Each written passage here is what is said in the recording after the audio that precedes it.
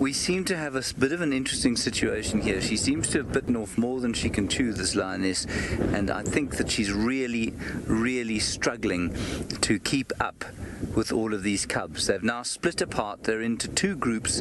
She's found the one that was lost, and now she's heading back towards the others.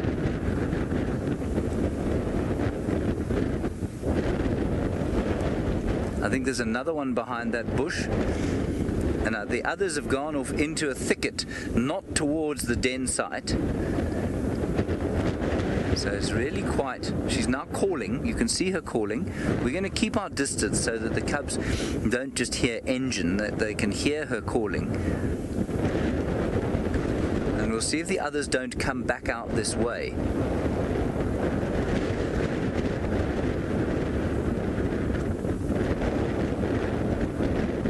I think we should perhaps go to a Facebook Live here.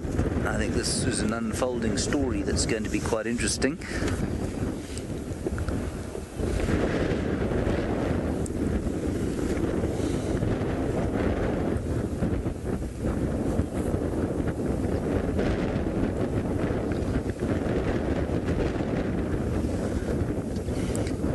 Welcome back to those of you on Facebook who saw us earlier. For those of you who didn't, we're sitting here with the lioness of the Black Rock Pride who's gone to fetch 9 cubs. She managed to get them all out of the den. They were walking towards, or with her, towards a kill. Then they seemed to get tired and they started to split apart. We've had probably, I think it's 7 of them have gone off on their own into a thicket, seemingly without her. They're quite nervous of what's going on, I think. And she waited in the shade for them, and 2 more got lost in between the group. Now she's come back for those 2, but the other 7 have gone down into a thicket. We don't know exactly where they are, or why they went there, or what they're doing. And I think that this is their first really long foray away from the den, and I think that's probably why they're a bit nervous. They're also probably a little tired walking this far. Those 2 cubs are from 2 different litters, almost certainly. They're different sizes. I'm going to follow her, and the reason for that is that I don't want to get in the face of the youngsters that are on their own over there. I think we might give them a bit of a fright. I'm sorry about the wind noise. It is very windy out here at the moment, and we will try and come up with a solution for that sometime soon. So what we're going to do is keep our distance from her, see where she goes with these 2 cubs. Does she leave them and go and fetch the others? Does she just carry on and take them there, back to the kill, and then send one of the other lionesses back to fetch them? Who knows? I think this wind will also make the other little cubs a bit nervous, especially now that they've become separated from this female. And I think a little bit like a child in a shopping center, they've become separated because they were messing around. She didn't necessarily notice, and suddenly we have a situation where they've become separated from their safety. So there she is, underneath a bush with just 2 of the cubs, and she's lying down now, still about 400 meters or quarter of a mile from the kill.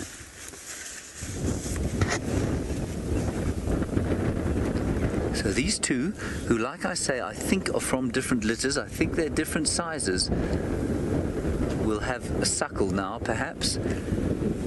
And we're just going to wait here. I've got an eye on the den the other side, and let me just see if they can't, not going back there.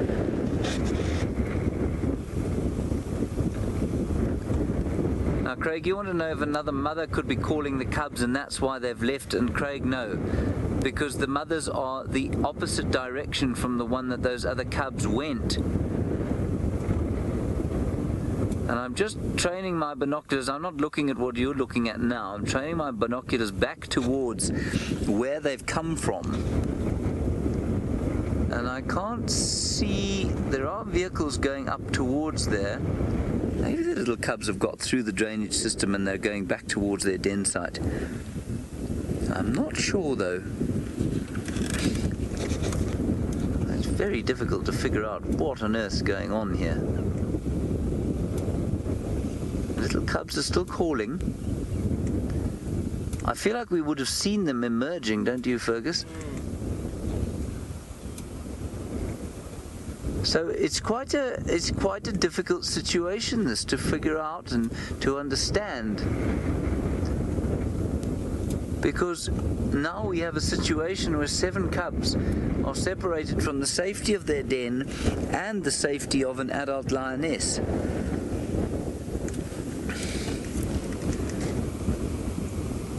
And you know, it could so easily go from 9 to 2 within a heartbeat if something happens. If they come across one hyena, they come across one sort of strange male lion, which I don't think they would, but a hyena is a real danger now.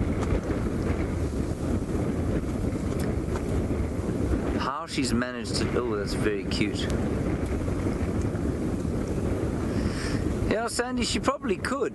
You say, could she be able to call another lioness to help her? Possibly, but she's got herself between a rock and a hard place now, because she's 400 meters from the kill. And the lionesses are a long, long way away. And in this wind, there's not a chance that they'll hear her calling. What we're going to do is sneak forward. I'm just going to see if there isn't a lioness coming from the kill site, perhaps. Let's just have a look here.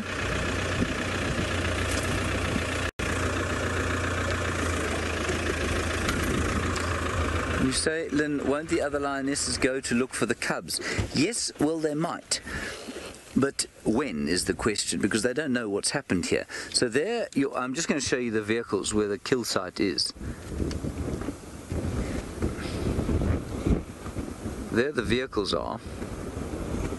Still waiting. They've done exactly the opposite of us. They've decided, well, let's go and sit by the kill and wait for the cubs and the lioness to arrive. And now this lioness has been forced to stop in the shade. There she is. She's looking towards the kill. But the other cubs are not here. And I will tell you that there are a few vehicles back towards the den site. And I think they're just waiting there patiently to see if the cubs don't come back. I don't know if a 5-week-old cub would have the ability to make their way there.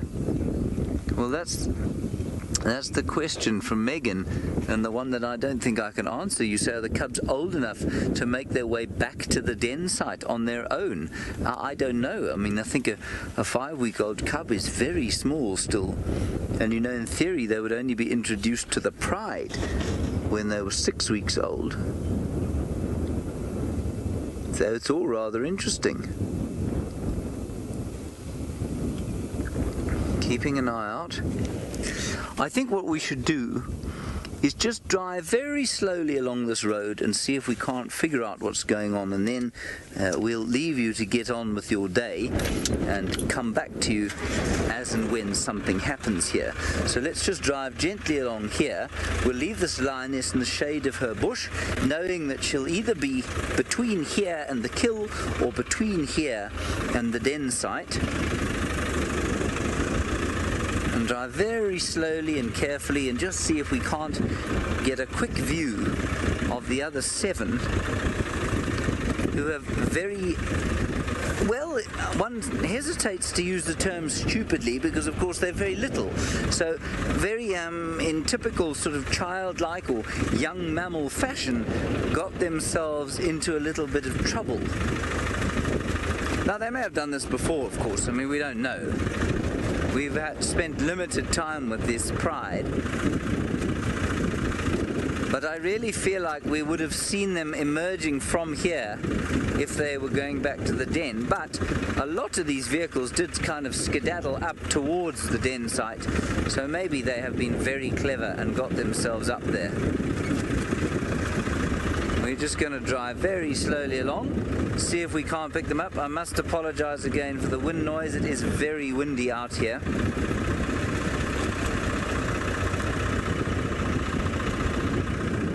Let's just have a look. I'll show you where the den site is from where we're sitting once we're on the crest of this little ridge.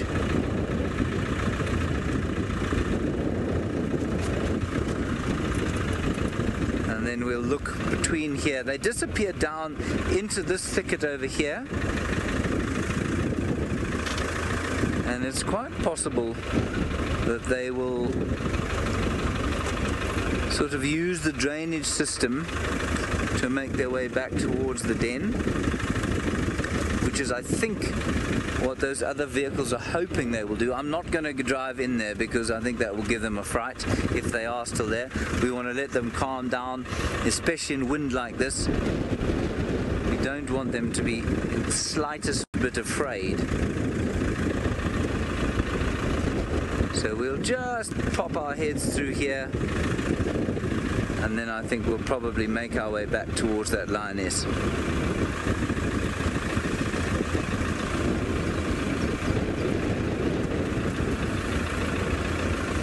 Yeah, I'm afraid we're going to do a little bit more searching through here, try and figure out what's happened.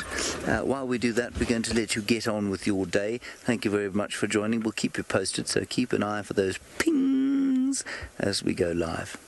We'll see you next time.